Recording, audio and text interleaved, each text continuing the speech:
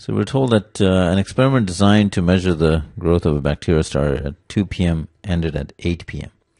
And we're told that the number of bacteria is given by this function, 3 to the power of 2t over 3.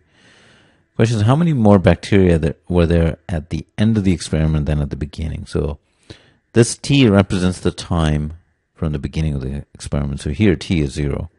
If I replace t 0, this is 1,000 times 3 to the power 0, which is 1. So there's 1,000 bacteria.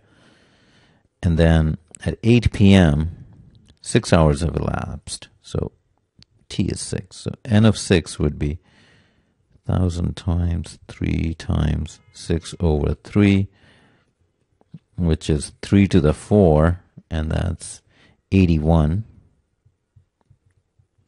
And they're looking for the difference between those two. 81,000 minus 1,000, which is 80,000 is the answer.